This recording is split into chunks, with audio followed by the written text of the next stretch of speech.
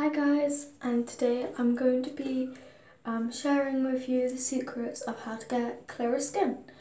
And this is no products, by the way, so you don't have to go to the shop and get any of this stuff, because everyone will have the stuff at home. It's literally like, for example, water.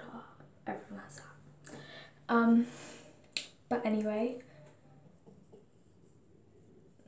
I'm at my sink, as you can see, because the soap's here. But I'm going to show you how to get clear skin, and as you can see, I literally have no spots or anything on my face, and even when I do get spots, they go away within a week because I do this.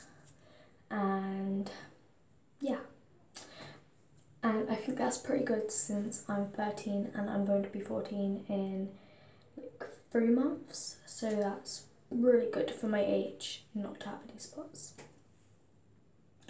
But anyway, I'm going to show you how I do it. First, I'm going to tie my hair up. Okay, so basically my hair is now tied up, and so first I'd recommend not like touching your face like this or like rubbing your face as much as you normally would, or like little to none, because if you like say I touch a soap then I touch my face, it means all the germs from the people's hands that have been on the soap are going on your face, therefore it's making your face dirty, therefore it's gonna like build up until you get a spot there. So I'd recommend touching your face as little as you can, and if you do touch your face, then wash it with water.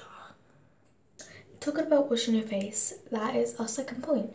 I'd say wash your face as many times a day as you can. I normally wash mine about 4 times a day, and it helps if you have a shower as well in the day.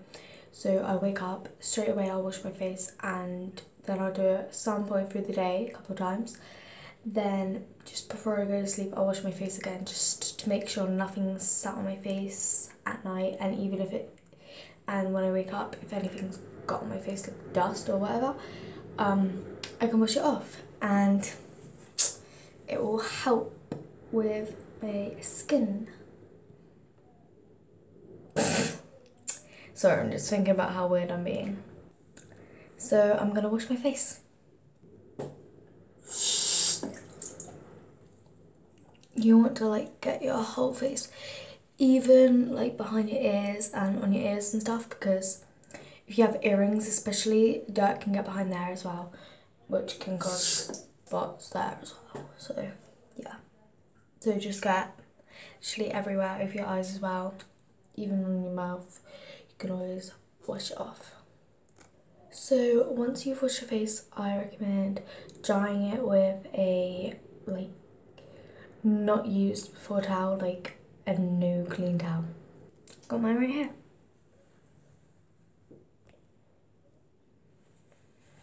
So, okay, and if you do get a spot or something, like I'm not saying you won't, because like most people get spots, and even sometimes I get them, but I can get rid of them pretty easily. It might be because of my skin type, but I'm pretty sure it's because of the spot routine I'm doing, because I used to have quite a few of them, but now I don't have many. But if you do get a spot, I recommend like putting like a flannel on it. This flannel, fold it up, rinse it, and then like just put it on the spot.